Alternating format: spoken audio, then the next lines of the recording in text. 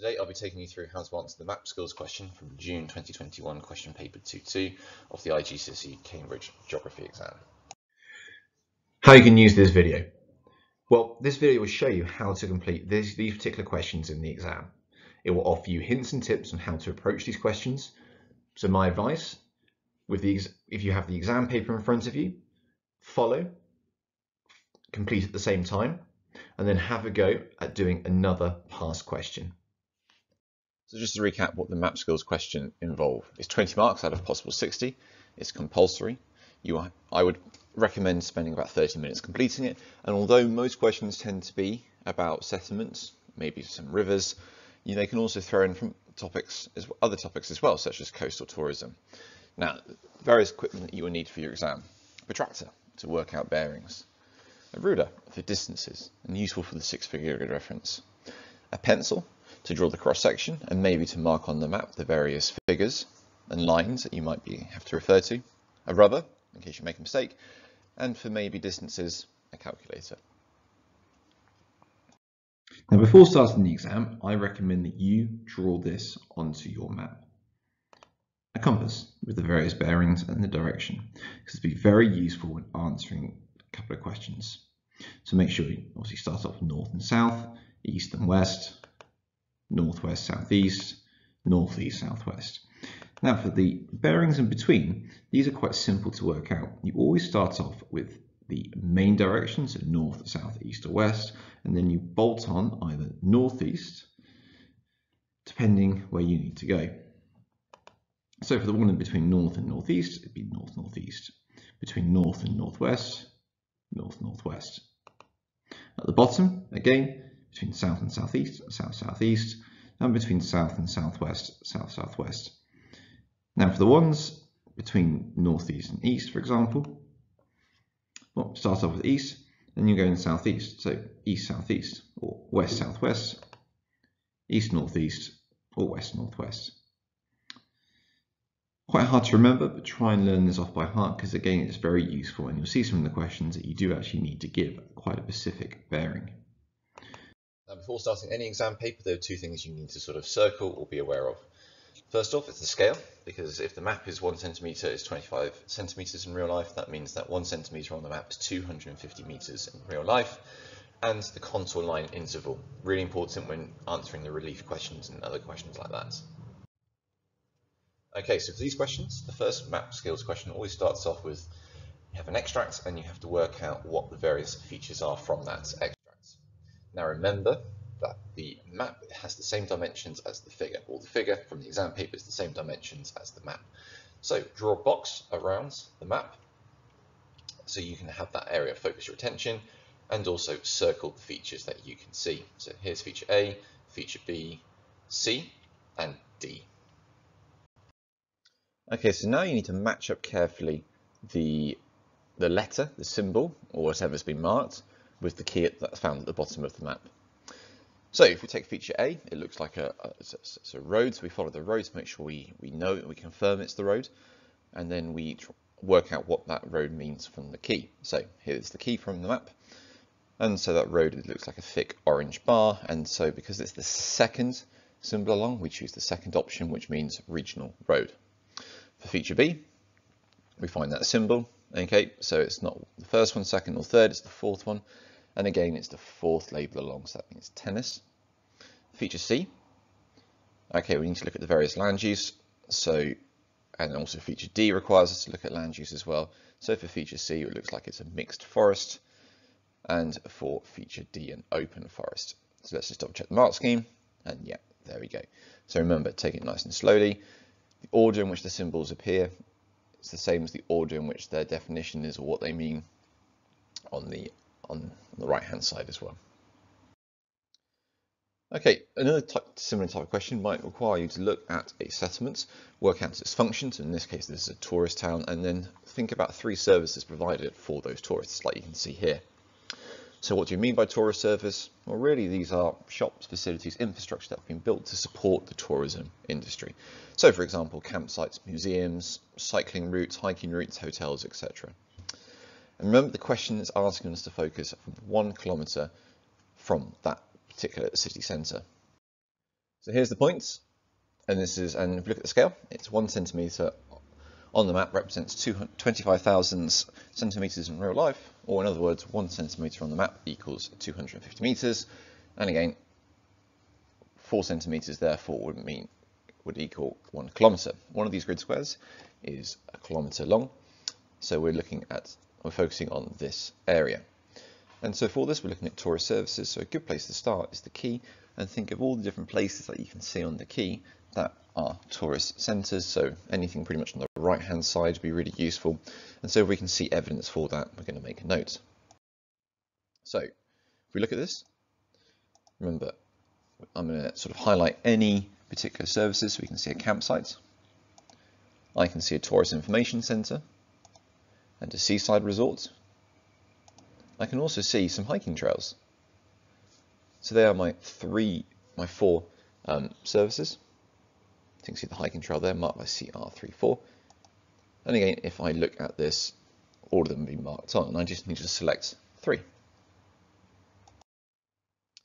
Another question that's quite common in these particular map skills is that we have to compare 2 areas.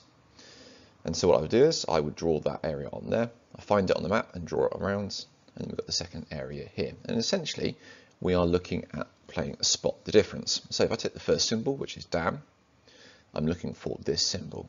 So at the moment, I can only see that in this figure. So I'm going to put my tick in that box. For land over 25 meters, again, I need to look at the contour lines. And I would find maybe using spot heights to help me, or any thick bars on the contour lines. And the only one I can see that is above 20 centimeters is this spot height here, and there's very few contour lines in the other location.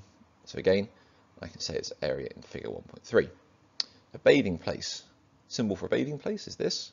So can I see that on the right hand side? No, because that looks like it's in the hills or far away from the coastline, but I can in figure 1.2. So I'll put my tick there.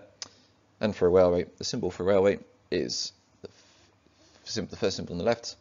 Well, it doesn't really matter, and that is a black line, and it's in neither of these areas. And so when I check the answers, there we go. So again, work out what the symbol is, or what it's asking you to do, find evidence or not, and then tick to take it nice and slowly and steady.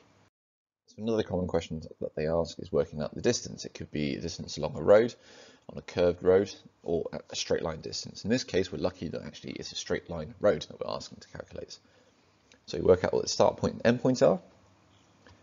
We check the scale of the map, which in this case is 1 centimetre equals 250 metres in real life, or 4 centimetres equals 1 kilometre. And so if we look at the grid square, 4 centimetres, so the length of one side of the grid square is a kilometre. And so if we put our ruler along the map, we're looking at 11.6 centimetres, sorry. And so if we times that by 250 metres, that gives us an answer of about 2,900 metres. And so the closest answer to that is this one.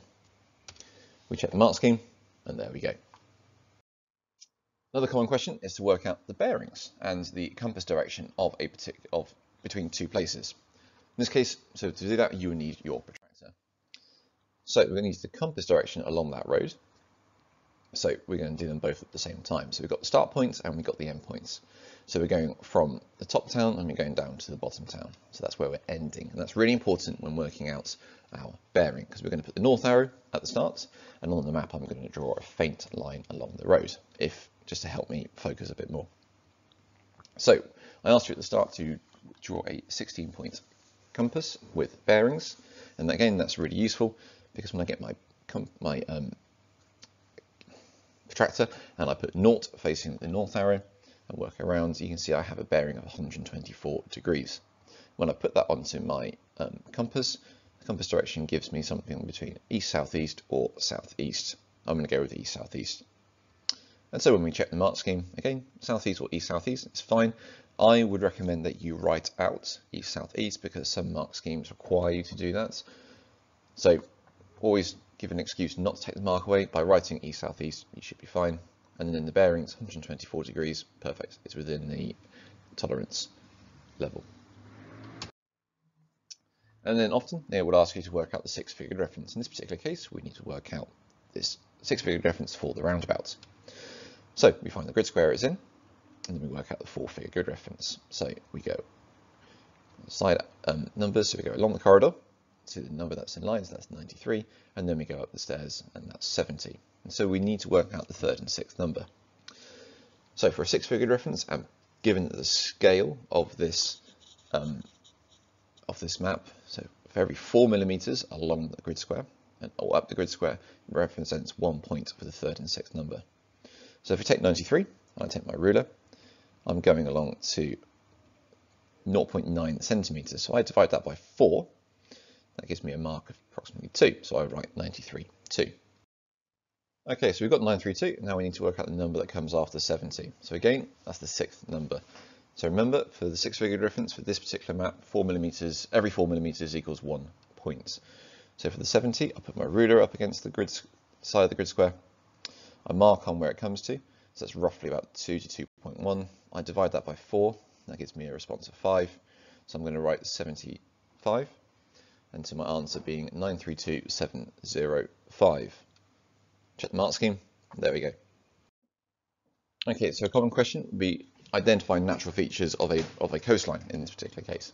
So to do that, we need to remember what we mean by natural features and human features. And the key to these questions is that we have to remember is what we can see on a map. You cannot see waves, you cannot see tides unless marked, and you cannot see water currents. So it's only from what we can see from above.